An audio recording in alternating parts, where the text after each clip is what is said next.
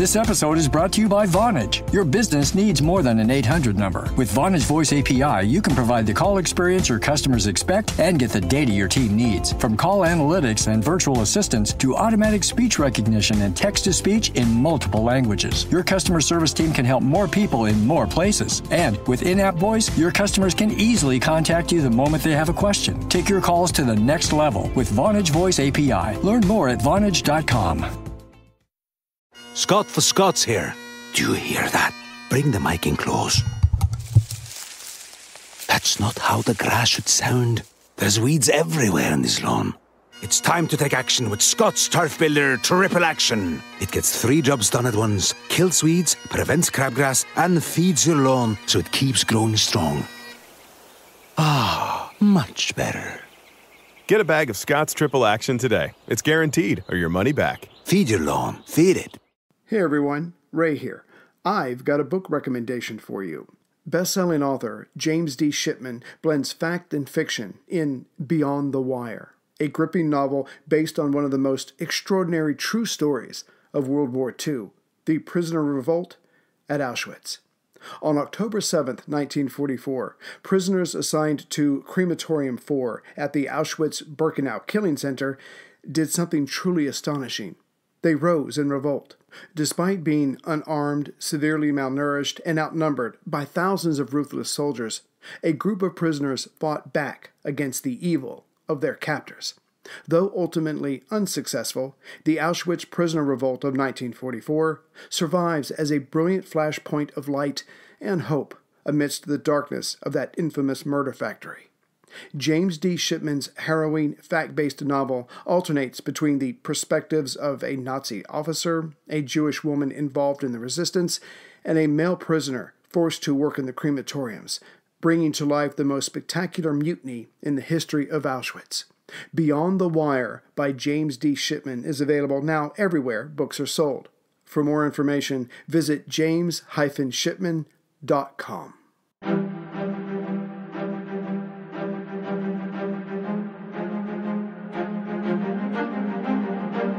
Hello, and thank you for listening to The History of World War II podcast, episode 356, interview with Philip Martin about his book From Orphan to High Flyer, a spoken autobiography. This book by RAF Pilot Denis Elliott and Philip Martin covers the incredible story of Denis's life. From the horrors of a Victorian-style orphanage and brutal foster parents, Denis will go on to pilot American B-24 Liberators against the Japanese in Asia, defying death many times. And it's because of the war that Denis will be able to escape the hell that was his childhood, fight for his country, and travel the world. Mr. Martin, thank you very much for being with us today. Thank you for having me here, sir. Absolutely. I have to say, when I was reading your book, a whole bunch of memories came back of me sitting down with my grandfather, telling me a bunch of stories. I only understood half of them because I was a kid, but I was mesmerized. And of course, the other part of that is that person who changed your life, meant so much to you and me. They're not here anymore. So you have the wonderful memories, but you also have the bitterness of missing them. Yes, absolutely. It's quite hard to comprehend the lives and that generation lived really in such a pivotal point in human history. And yeah, it's just hard to believe that something so spectacular happened within such a short amount of years, as far as history goes, at least. Yeah. So yeah, an amazing generation. What I enjoyed about your book a lot was, as I'm going through this, I'm doing big sweeps of history and giant battles and whatever. And here's a story about one guy with the most humblest of beginnings. And yet he's able to contribute to the war effort in a very specific, powerful way. And so his journey is almost rags to riches, if you will. So if you could please introduce us to yourself and tell us a little bit about how you met Denis Elliott. Well, good evening to everyone, or good day, should I say, to everyone listening to this. So essentially, when I was 10 years old in the summer of 2005, Denis sold his car to my mother.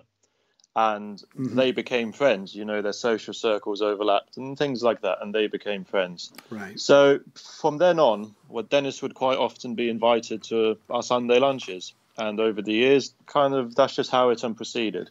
But when I entered my teenage years, I developed a very strong interest in history, very strong. So whenever Dennis was over, I began to ask him about, you know, just basic questions, you know, where did you serve? What aircraft did you fly?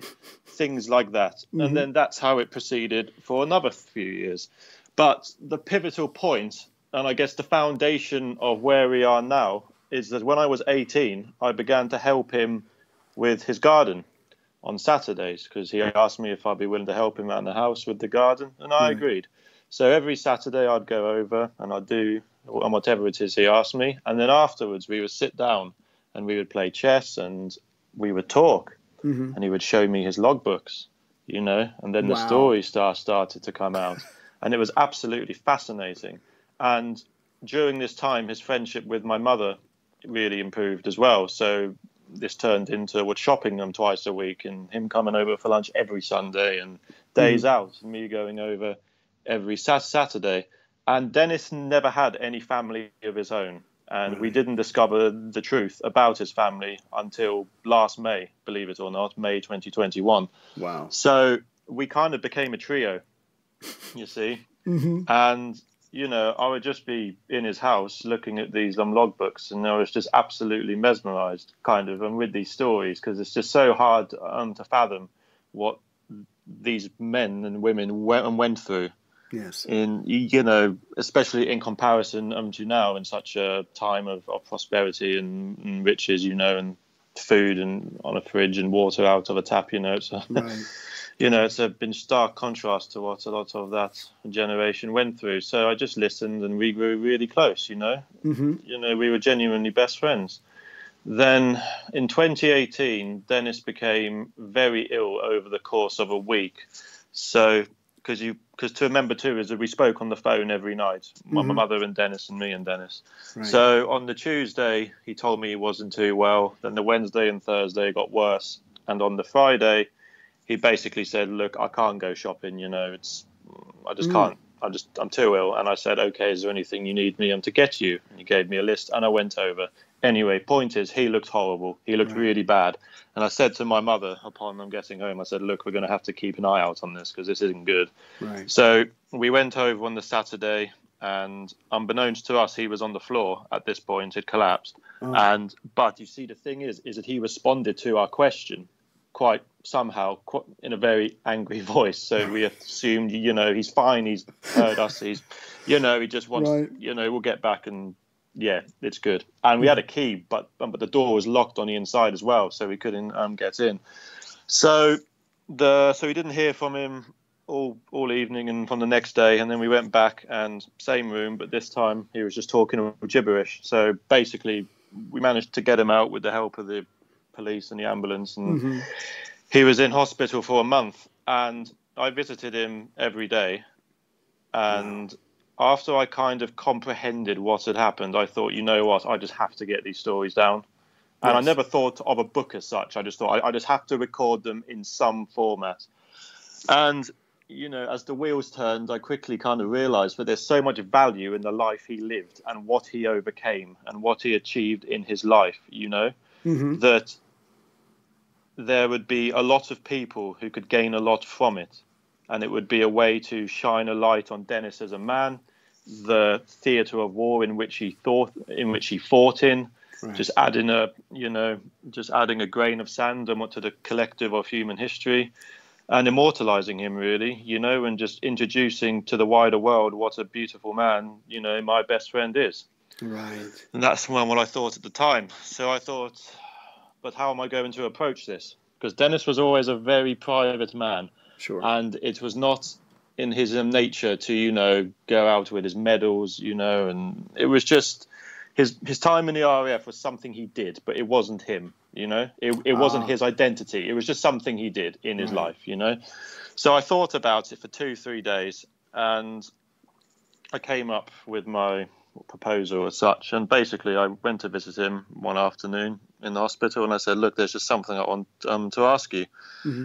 And I basically spoke for about 10 minutes straight, and fortunately he agreed. And as cliche as it sounds, I completely expected him to say no. Right. But he agreed, and it was wonderful. So for the next 2-3 weeks, we just talked about it every day, you know, how we were going to do it and planning chapters and things like that. Mm-hmm. So we moved him into a new house, me, my mother, and our neighbour, because Dennis couldn't live where he was, and he moved closer to us.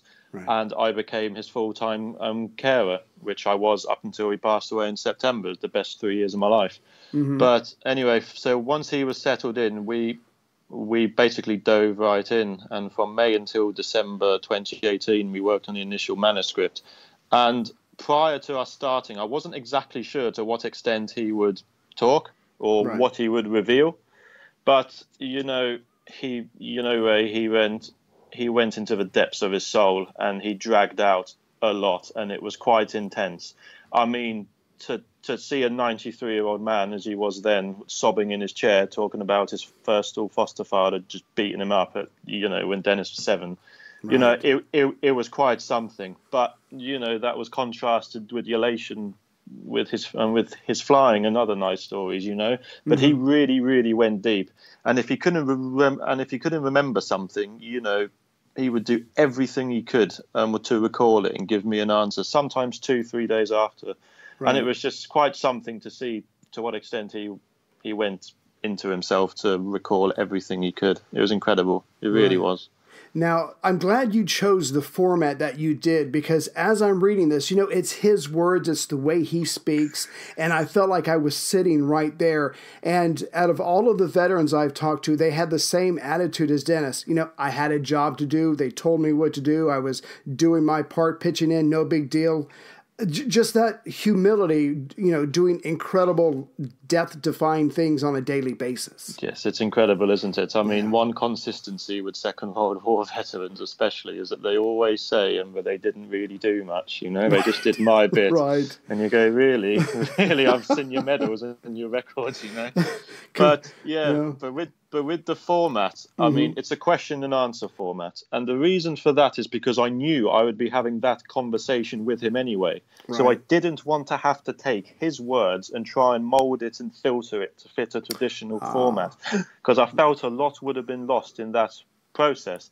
Unfortunately, a lot of people have said the kind words in which you did, and that they feel as though they're sitting there with us. And that's kind of what I wanted to, you know, to convey, because I think every lover of history has read books or whatever and thought, if only I could speak to this man, or, you know, or be there. And this hopefully goes some way of making that a reality, at least to the extent it can in a book, you know. Exactly. So let's jump into Dennis's life. So his life, as you mentioned a minute ago, does not exactly start out very well. He's separated from his parents at a young age. Can you tell us about that? Yes. So Dennis was the youngest of 4 siblings, and he was born on the 11th of July, 1924. And not long after he was born, his father left his mother, and he started a second family with another woman. Right. And as a result, Dennis has no recollection of his father at all. So eventually, Dennis's mother meets a man who himself was married, but they end up together somehow. Right. And and we still don't know, but he either didn't want the kids or couldn't afford them. But so Dennis and Harold, his older brother, ended up in an orphanage in West Norwood in London. And Walter, his oldest brother, who Dennis didn't even know existed until May of last year, and his sister Doris, they went somewhere, but we don't know. But Doris was always kind of in the background during his childhood, but he never knew that they were related until after the war, by which time she had moved to Canada after meeting a Canadian serviceman. So Dennis and Harold were in this orphanage for 3 years, and it was absolutely awful, really. It was kind of run, imagine some you know, Victorian orphanage. There was no love, strict regiment, you know, whacked over the rule of for anything, no love or affection. I mean, Dennis always said it was ran a bit like an army unit, really. So that was Denis's life, and for 3 years, and from the ages of 3 to 7. So when Denis is 7, which is 1931, him and Howard are moved to the first foster family in a small town named Orpington, which is now part of Greater London, but then was Kent. Right. And things, in quite a lot of ways, get worse than for Denis, because unfortunately Howard was sent away not long after for being a bad boy, as they told him. Right. And Denis was subject to a lot of beatings and abuse from his first foster father, who liked him to drink, And he always said that his foster mother wasn't actually that bad of a woman. She was quite nice, but she just couldn't go against him. Sure. So beatings were common. And, as a result of this, Denis, by his own admission, was just a frightened little boy with no self-confidence, esteem or belief in himself at all. I mean, he would go to school every day, and he would almost always be late because he had to do all the washing up. He wasn't given breakfast. So as a result, he was caned in school for being late. Wow. Quite often, because basically if you were late so many times in a week, you were caned. And Denis was with them for about 2 years. So in the end, he just, after being caned by the headmaster, again, he just broke down in the headmaster's office and told him everything. And 2 weeks later, Denis was sent to the second foster family. But the abuse was so bad that the postman who lived next door told Denis when he was 12 that he had actually raised concerns with the council as well. So, so it was pretty grim to put it mildly. So Denis was then sent to his second foster family in the nearby village of Farnborough, which is pretty much next to Orpington. Now, that was a lot better, but the couple themselves are in their 50s. So it was a very, shall we say, loveless environment. I mean, Denis was never shown any affection or hugs or anything like that. Right. Which did bother him, actually. But it was a lot better. He was given some responsibilities. He'd taken the dog out. He'd do some shopping and chores. And he got on with his foster father, his second foster father, really well. He taught him things, how to maintain a bicycle and put it together and take it apart and oil the chain, things like that. And they did have a bond and they did have a good relationship. But his foster mother was a lot more, traditional Victorian, shall we say. But fortunately, Denis was soon joined by a younger boy named Billy, and they became really, really good friends. And, and they stayed in touch for many, many years, up until Billy passed away, actually. So that was good. But the scars were still there with Denis. And, in school, he'd be playing cricket and the ball would come his way and he would just run away. It was that bad. He just had no belief or confidence in himself at all. And it was quite telling that he always said that the Second World War was the best thing to ever happen to him personally. Right. Because, his life began to change. And to me, that phrase encapsulates a lot. It really does. Yeah. Yeah, absolutely. I mean, very Dickensian, Victorian, like you were saying. So he does eventually have a father-like figure in his life. He does eventually have a friend. But you're right. I mean, I'm afraid at this point he's afraid of his own shadow, and he was completely justified. But I'm sorry. Go ahead. But one sad thing I really want to bring up is both sets of foster parents kept Denis away from Harold because Harold tried to initiate contact twice. Oh. And what we still don't know is Denis's mother kept in touch with Harold and Doris. We know that, but obviously not Denis. And Harold tried to initiate contact twice. Right. And the first set of foster parents basically told him to stay away.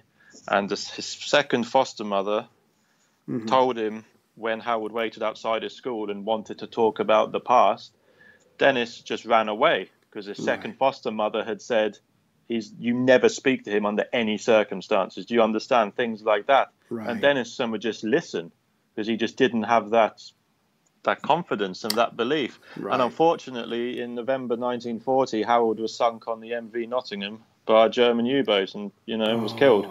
So they never spoke again after that. And Denis never, and who knows what Harold wanted to say. But we believe that contact with his mother would have happened, but it's just a tragedy, really. Yeah.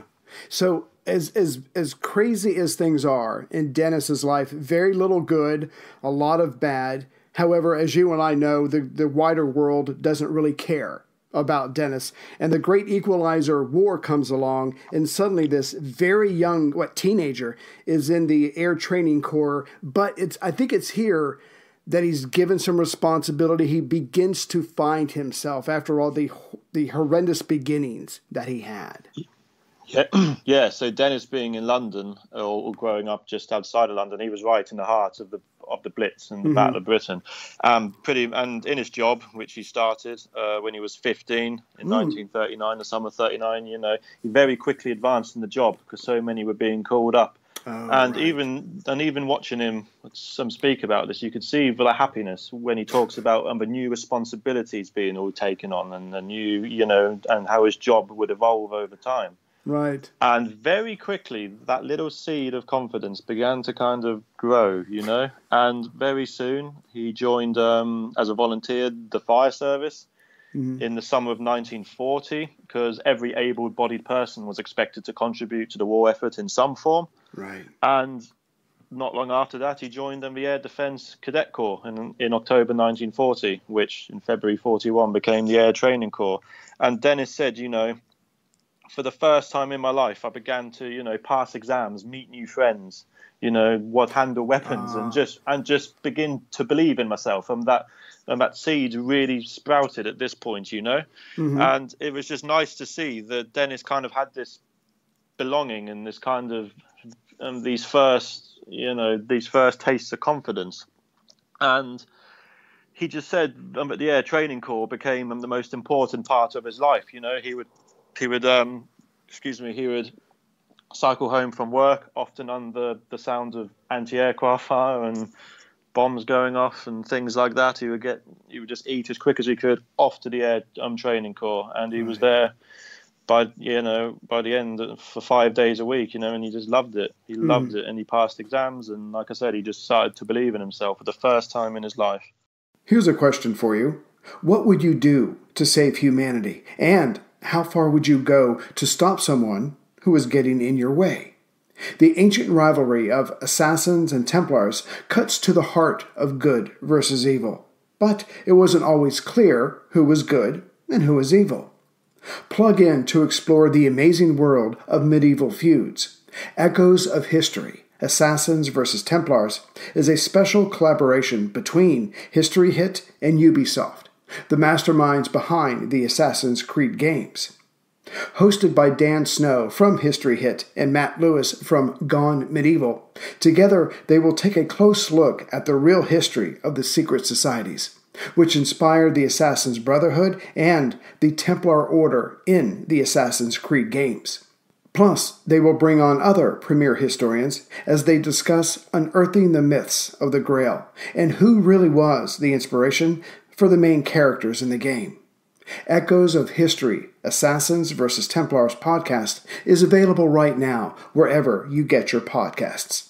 Listen and subscribe to Echoes of History today to discover the hidden truths that have shaped our world and inspired the video game series. That's Echoes of History, wherever you get your podcasts. Listen today and subscribe for more.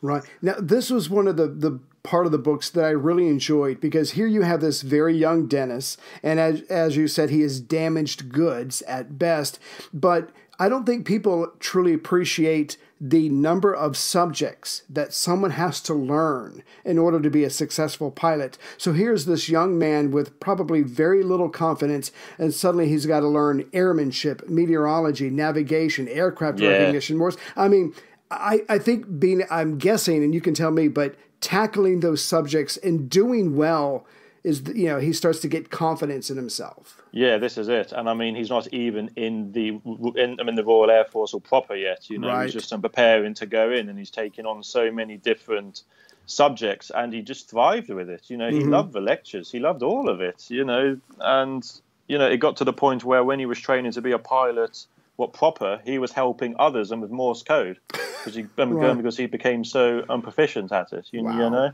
Yeah.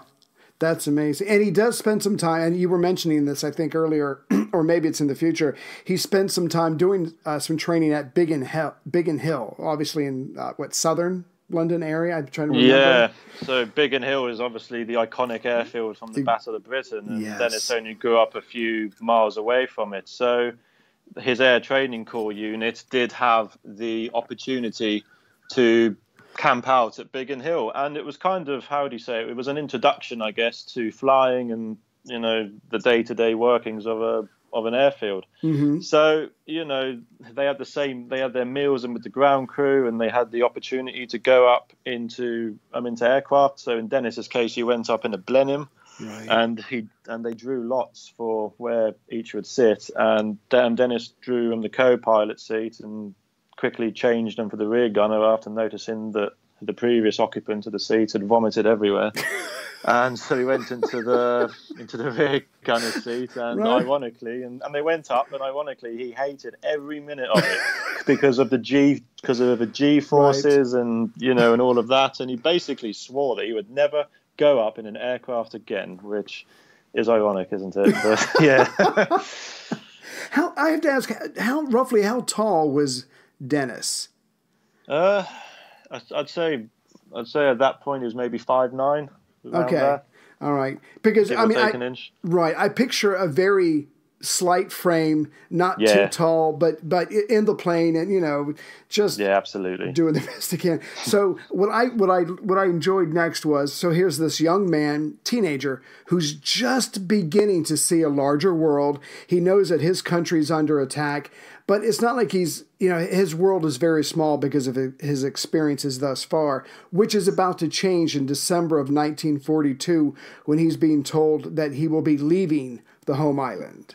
Well, what's interesting is 6 months prior to his call-up in October 42, Dennis went to the recruiting office with his best friend from the Air Training Corps, with Cyril Goldsack, and they went to just make sure that they got into the RAF and they weren't called up into the Army or Navy.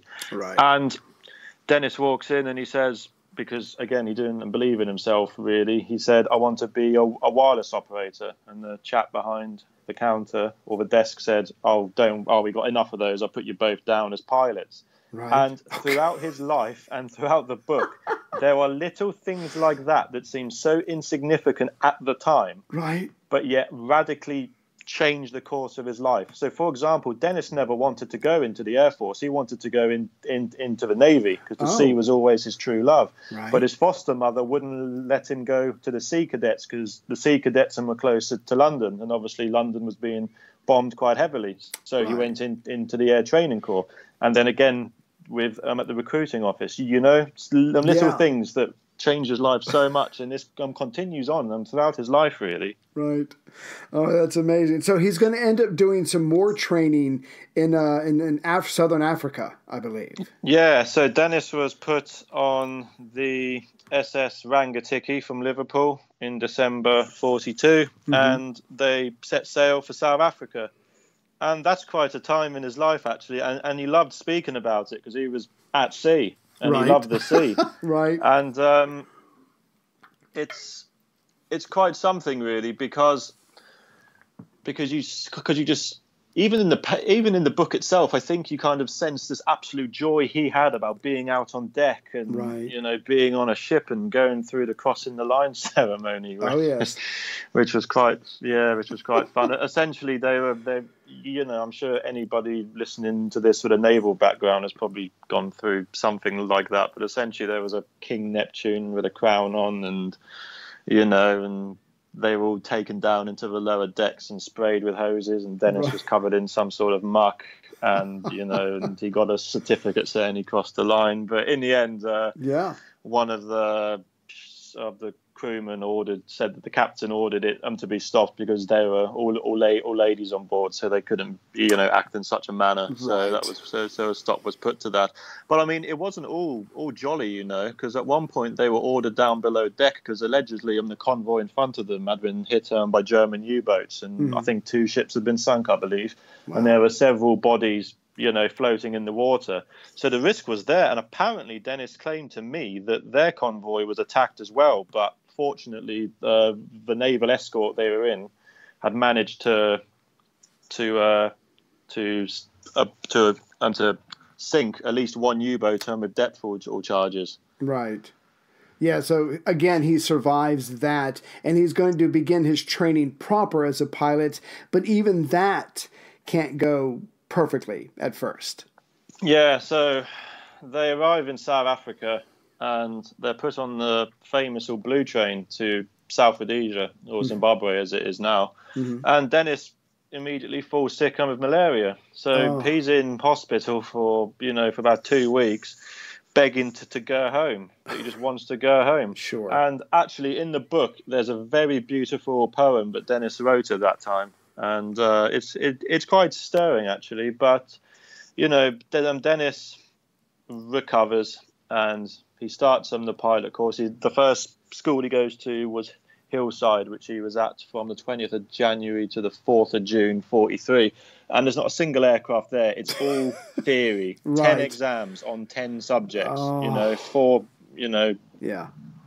5 months, And it's quite, because I believe, it was airmanship, navigation, meteorology, aero engines, flight instruments, signals, which included Morse code, bombing theory, gunnery theory, pyrotechnics, and aircraft recognition. And that's quite a lot for an 18-year-old to take on, Right. He just wanted to be a signals guy, and now he's got to do the whole buffet, the whole plate. This is it. Yeah. I mean, even when he was there, he went to the CO, to the commanding officer, and said, "Look, I don't think I'm made to be a pilot. I want to be a wireless operator." Right. And apparently the commanding officer got very angry and said to him, "You'll be a damn good pilot, and we've got enough for wireless operators. Just study hard and forget anything about becoming a wireless operator." Wow. So Denis kind of went, "Okay, then," and carried on training to be a pilot. And as you can see, it's another, small little thing that had big consequences. Right. For Denis's life, And of course, what Denis may or may not know, but you and I know, is that the bomber pilots for the RAF were the number of casualties, the percentage of casualties after a sortie was just horrendous. They needed massive. They needed as many replacement pilots as they could get, as fast as they could get them. Yeah, so the course itself was actually condensed by quite a few weeks, and just to make up for the losses, and just to get as many aircrew on active service as possible. So I guess that obviously added another layer of difficulty. I guess having to pass a course in less time. Right. But Denis, but another seemingly small decision is Denis actually wanted to go onto the fighter stream, and his Tiger Moth instructor, his final one, because he had 3. Right. He vetoed it on the basis that Denison was too soft on the controls. So he said, by the time you had nursed your Spitfire into a rate 1 turn, you would have been shot down 3 times. So yes, so off Denis went onto the bomber stream and onto Oxford, which was his first, shall we say, bigger or training aircraft. Right. And we're going to try to keep, to the best of our ability, we'll try to keep a record of all the different planes that Denis ends up flying throughout the years. But whatever happens next, please feel free to tell us. But I do know that, is it May of 1944, he ends up in India. And he's got a whole set of experiences there as well. Yeah, so after Denis leaves in Rhodesia, including surviving a horrific instructor, he finds himself in Palestine. He forms his crew in Palestine, and they convert onto the Vickers Wellington. From there, sent out to India. They arrive at RAF Ulkola, where Denis converts, and his crew at this point convert onto the American B-24 Liberator, and this takes place over about 2 months, from about the 14th of August to the 15th of October 1944. And there are lectures and stuff, having to learn the intrinsic little things of a new aircraft. And after that, at the ripe old age of 20 and a quarter, Denis finds himself on 159 Squadron in West Bengal, about 70 miles west of Calcutta, under the command of the legendary Wing Commander James Blackburn. Yes, and we'll talk about him in just a moment. But what I want everybody to know is, so Denis is training. He's going to be on the Liberator, but because of the way the war has worked out with the various fronts in this area, he and his crews, once they're up and running, they're going to have to take very long flights just to get to the enemy, whether it's laying mines or whatever. But the point is, once he gets going, it's not like a 2 or 3 hour sortie. I mean, they're going to be in the hour like 13 hours in one go. Just incredible. Yeah, I mean, Denis's operations, because they had to cross the Bay of Bengal. Right. So there and back, 13, 14 hours was the norm. It was the norm. And the longest raid he went on was the 3 and Penang raids. And Denis was only one of a very small handful of men to actually go on all 3. But at the time, they were the longest RAF bombing or mining runs in history. And there was 19 hours with some of the aircraft and are recorded as lasting, right, 18, 19 hours. And the B-24 Liberator, its range was extended. It's a remarkable story, actually, on the Penang raids. Yeah, because one time I had to drive from Florida to Virginia, and that took 15 hours, and I was like, never again do I ever want to step into a car. I can only imagine 13 hours in a rumbling plane, but, like you said, really. He had a job to do. So he takes his first flight as a pilot on November 7th, 1944, and he was supposed to go on a bomb run, but it turns out his allies, the American observers, didn't exactly have all their information together. Yeah, so Denis, so this was meant to be Denis's first active operation, shall we say, as a captain, because prior to that, he had been screened. So basically, he went as a co-pilot to an experienced pilot who taught him the nature of conducting an operation and, just little tricks of it, and just to ensure that, to put Denis in the best position possible to conduct operations and lead his crew. So, with this one, Denis was screened again because it was believed that they were attacking a large group of Japanese ships. Right. But what happened is that the Americans who had spotted these had actually spotted a group of islands, but they were at such a high altitude and these small islands and were being hit by strong winds, which created a wake, or so to speak, after the island. So they believed them they were shipping. So obviously, all the aircraft can get there and discover them, but they're just islands. But from what Denis said, and the squadron or the men on the aircraft were quite happy actually about it, but they weren't going into, Yeah.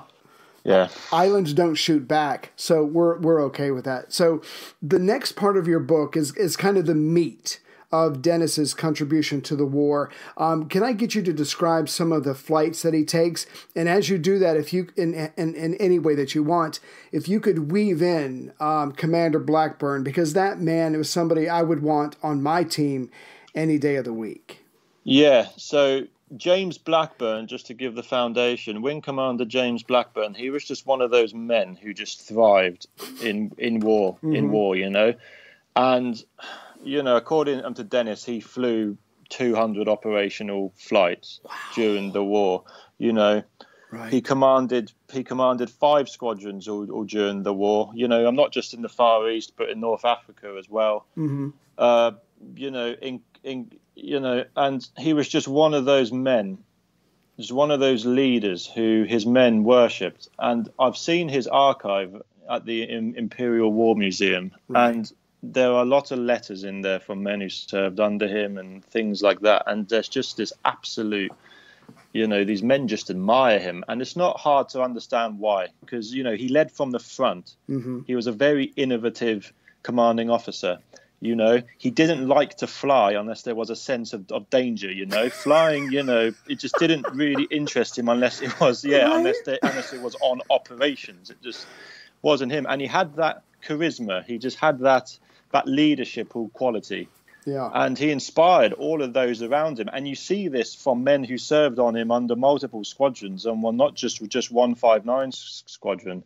Mm-hmm. And he was just a very, very fascinating man. And you see, and you see throughout, even in Denis's time on the squadron, Yeah. he just, some of the innovations he came up with and were quite something, because even prior to Blackburn arriving on 159 Squadron, things weren't that good on there, I mean, Right. morale wasn't that high, and, and there were issues with the number of aircraft, things like that. Mm-hmm. And Denis himself says that after Blackburn left, which was in January 45, things did begin to erode again somewhat, So he was just one of those men who just had that magic touch, so to speak. Right. So, I mean, one example. Sorry, go on. No, I was please. just real quick. I just want to say one of the things that I loved about Blackburn is, one, I mean, you get the sense, even though he was brave and maybe a little crazy, he seemed to be able to control his ego, as in, what do my men need? What can I give them to be better pilots and get the job done? It was all about the mission, and I think that shone through for his men, and that's another reason to respect him.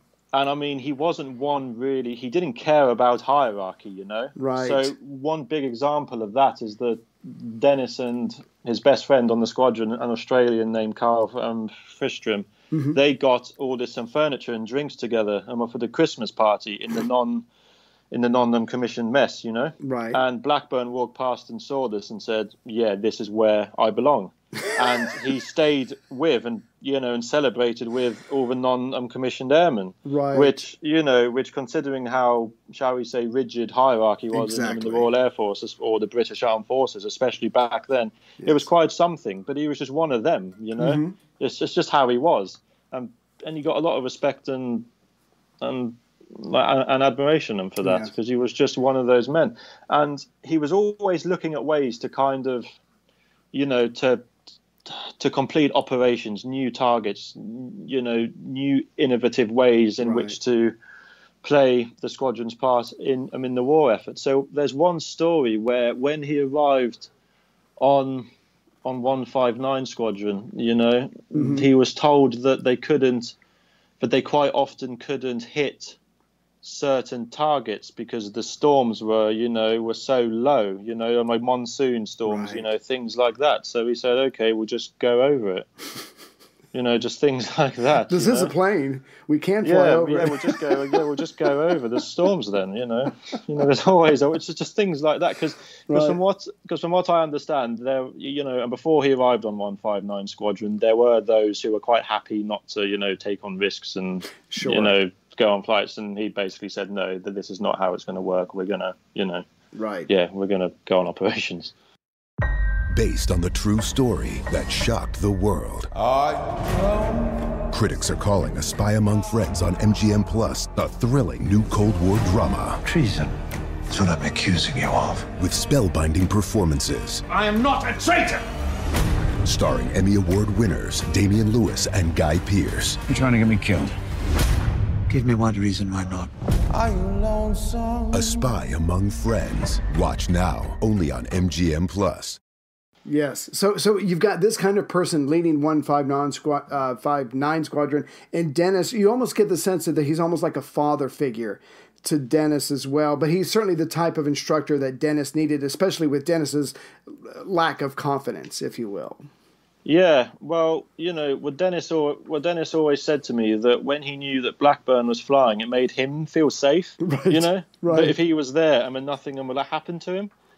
And wow, and at this point in his life, you just see this confident young man arise, where Denis could just take control under the most testing of circumstances, Yes. enemy fire, engine fires, through storms. He can make those snap decisions and get each member of his crew to do their job, quick thinking, and it's just wonderful to see this frightened little boy just bloom into this confident young man. Exactly. Doing a courageous, dangerous job, and almost like Blackburn, very concerned about his crew and not just himself.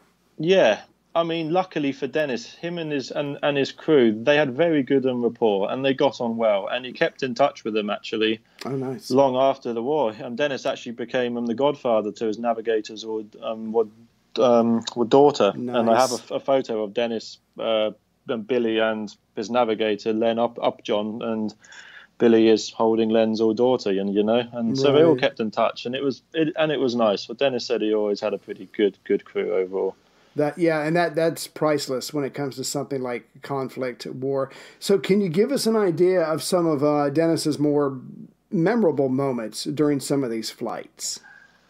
Yeah, there's quite a lot, really, isn't there?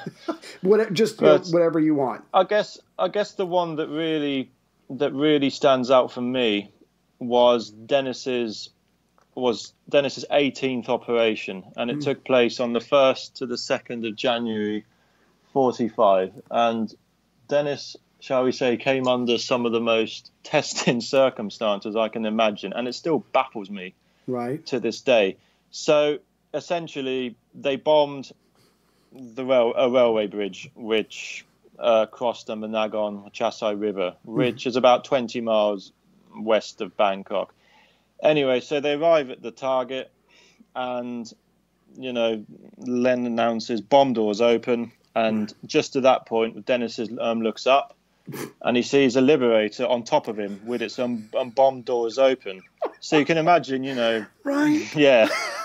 And unfortunately, it did happen with heavy bomber aircraft, where sometimes one would find one on top of the other, drop the bombs, and the wings would come off. There's quite a lot of stories, unfortunately, of that occurring in Europe and elsewhere. So immediately, Dennis orders the left rudder to be put on. He slides out, and he joins the back of the queue, so to speak. Right.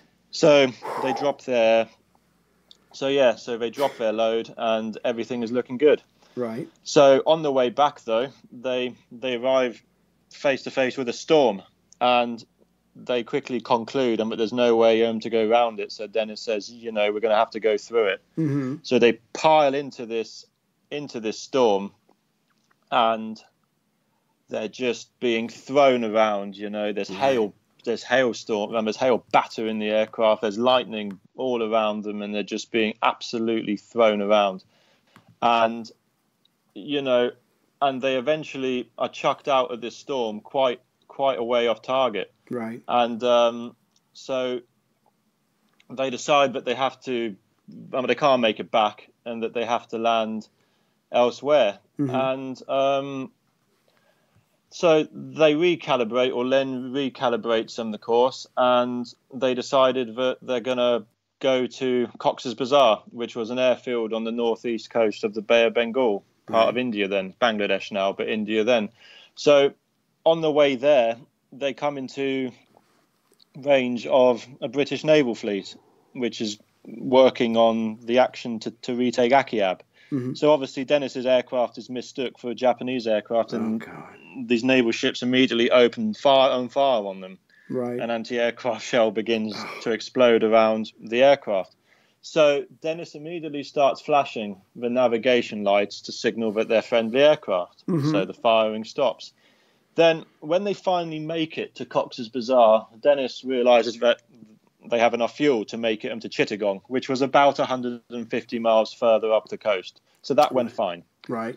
Then on approach to Chittagong, bang, a huge shape comes past, bang, and then another, and so on. And Dennis quickly realizes that in the foggy conditions they were in, they'd just flown straight into a balloon barrage, which was hoisted to protect ships and below. Right. So he quickly somehow makes it out the other side, and they reach the airfield, and Dennis, he said he could just about see the runway lights. Mm-hmm. And because he could see the lights, he knew it was possible to land, but they had to do a maneuver that he learned in South Rhodesia. So essentially it was a timed run. So what happened is they would fly level. So they would fly level with the aircraft, and the navigator, using a stopwatch, noted the time it took to fly along and the length of the runway. Right. Then once at the far end of the runway, the pilot made a rate 1 turn, which was also timed, which repositioned the aircraft at the end of the runway, but facing the opposite direction. But they were still level with the runway. Right. So the pilot again flew along the length of the runway, and after the precise time it had taken to fly down the runway on the first pass had elapsed, the pilot made another rate 1 turn that was a duplicate of the first turn. Right. So, but they were at the beginning of the runway again.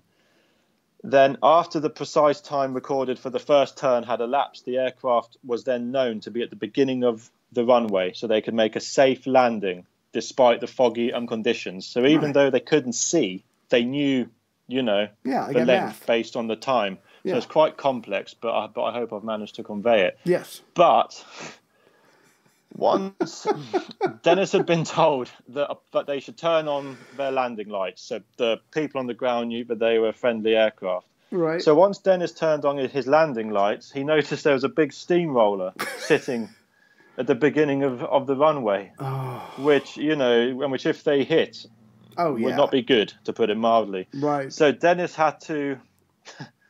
So Denis then had to just. Oh, goodness me, yeah. So Denis had to pull back on the control column and get over the steamroller. But of course, they had lost, length on the runway, about 200 yards, he said. Right. So when the wheels touched, he had to slam on the brakes as hard as he could, which caused the brake shoes to catch fire. So then Denis had to release some of the brakes for the fire to go out, and then put on the brakes again. And he said they made it to the aircraft with barely any distance left, and from there he had to, make it onto the control tower.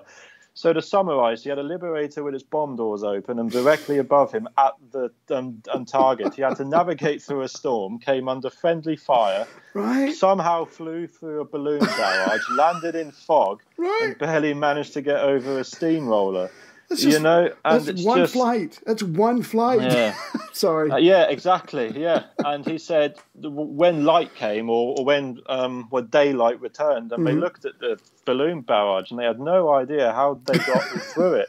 Right. And Denis realised, or they later were told, but they only had 20 gallons of fuel left in the Liberator, which for a Liberator is nothing. You're looking at about a gallon a mile, aren't you? So it was absolutely nothing. And to just see Denis conduct himself in that manner and take on the challenges, and even then, and I'm doing it now, I'm trying to just put it into, trying to think what that must have been like. Yes. To face those challenges and to conduct himself in the way he did. It's amazing. And and to me, that story, and there's many more like it, sure, but that story has always symbolized what Denis managed to become, and from where he came to what he became. It was absolutely, it was incredible to listen to, and it's incredible to recall now. And I think it really illustrates the strength of the human spirit, in what one can overcome and what humans can do under the most trying of circumstances. Strength which we don't even know we have, Exactly. So I have to say, by the time I finished reading that part of the book, my heart was racing a million miles a second. But also, like you just said, I could see how far Denis has come from this abused orphan to someone who's like, oh, we have these 5 or 6 emergencies in a row, all in one flight. I can handle this, and I can bring my men through. Absolutely incredible metamorphosis. Yeah, even to this day, I still find it incredible, and I take so much from Denis's life as a whole. And, that strength was always there. I mean, I'm sure you and your listeners have seen it with Second World War veterans, of men and women who have been through tough times. But there's a certain strength to them, isn't there? Yes. There's a certain resolve which, makes itself apparent and without having them to be spoken about, Yes. And that's what makes Denis it even... Exactly. And makes it even more respectable. So, and this is one of the instances after this mission, or soon after this mission, where Denis Dennis actually gets a good break because the brass is going to increase the number of hours or flying hours that you have to have before you're rotated out. But because his missions were 13 hours and whatever, average, he's able to accrue his 300 hours pretty quickly. Yeah, there was kind of there was a ratio of hours to operations, and whichever one you reached first, that was on the end of your tour. But obviously, due to the distance that that 159 Squadron are making at that point, right? Dennis and many of the men were reaching their hours and before, quite all quickly relative to the number of operations they were doing. Yeah. So the RAF hierarchy extended the number of operations that had to have been done, but Dennis had finished them by that point. But he did take on an extra, and this shows on the camaraderie of his crew, but he took on an extra operation in which he didn't have to do in order that him and his crew could finish them together as one, Oh, right. And that was all, and that's quite something, really. So when you think of the risks that come with an operation. But he wanted him to do it, and he insisted on it. Right. Unfortunately, it worked out quite well. Yes, the brotherhood of facing combat together. Yeah, it's his crew. Exactly. So there is so much to this book that we have not talked about. There's going to be more flying for Dennis. There's going to be more traveling.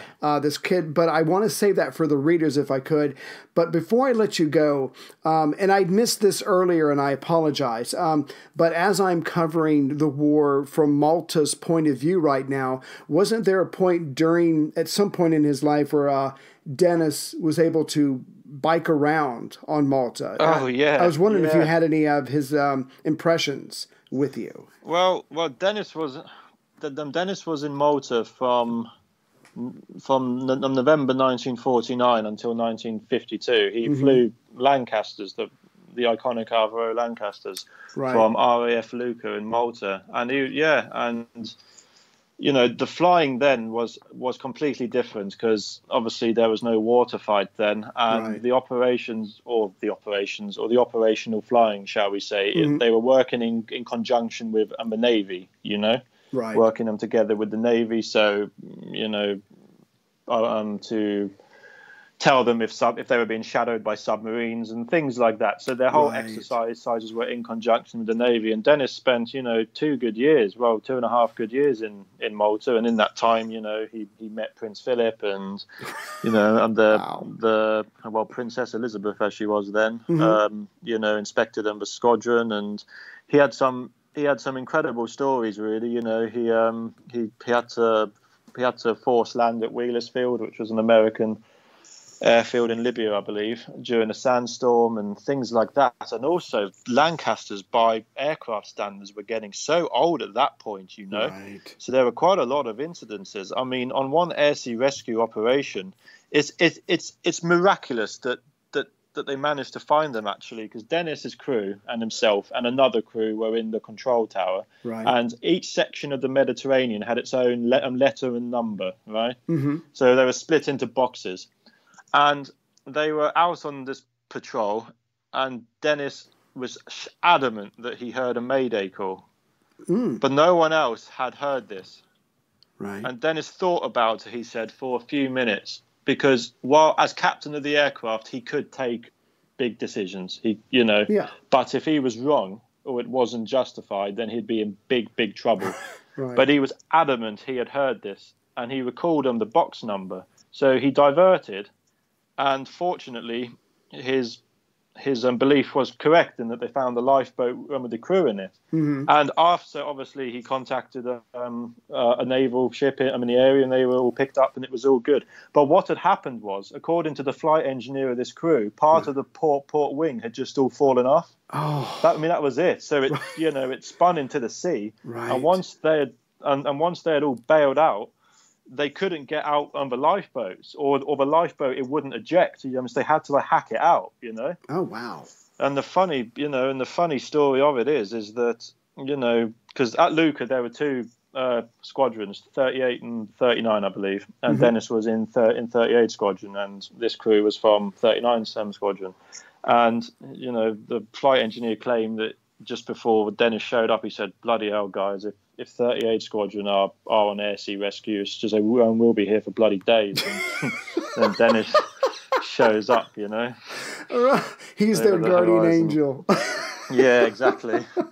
Oh, that's absolutely correct. Yeah, but you're right. The planes are getting older, and maybe it's time to... A lot of wear and tear, isn't there? But there's things like this. Throughout Dennis's time on Lancasters, you know, right. I mean, you know, brakes failing and engines failing, and you know, the wing coming off and things like that. That's quite something, isn't it? Yes, but that reminds me. But just compare, just for a second, Dennis going, "No, I heard something. I heard something. No one else has heard it. No, I heard something." Compare that to the 7-year-old who has absolutely no confidence, and this is the man that he has become. Exactly, and that was one of those.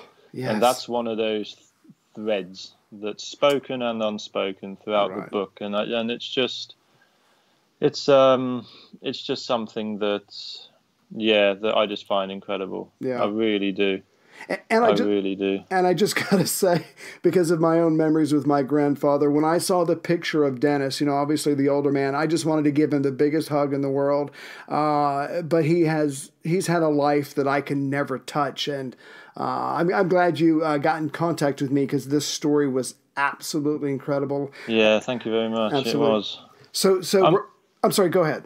No, please. I mean, even Dennis's year in the far, far east after his post-war flying is just, you know, it's just incredible, really. I mean, you know, he came under, his train came under fire from suspected Malayan communists. He was held at gunpoint.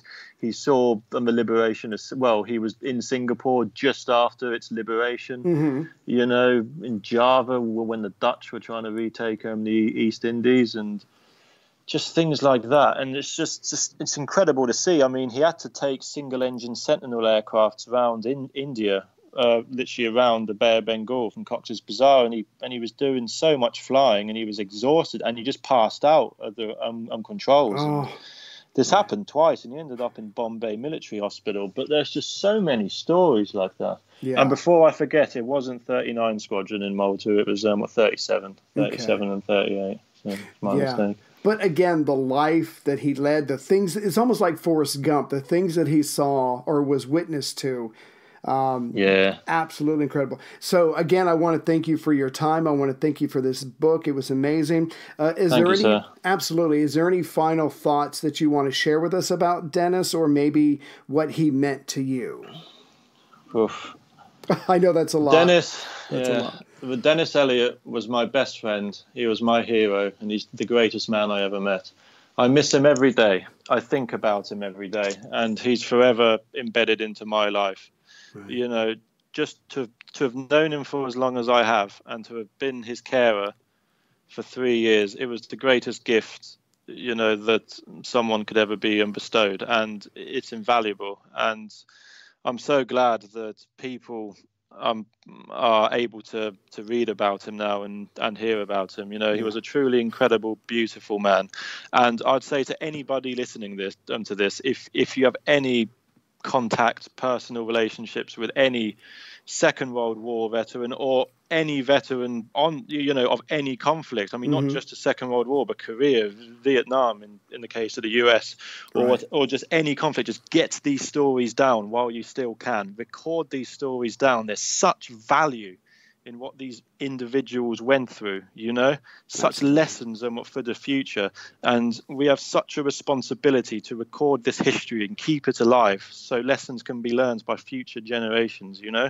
So please, and especially in the case of those who fought in the Second World War and Korea, you know, there's not many years left, you know.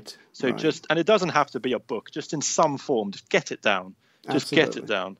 Yeah, well said, Mr. Martin. Thank you for your time. For everyone, the book is called From Orphan to High Flyer, a spoken autobiography. Mr. Martin, thank you again for your time today. Thank you very much, sir.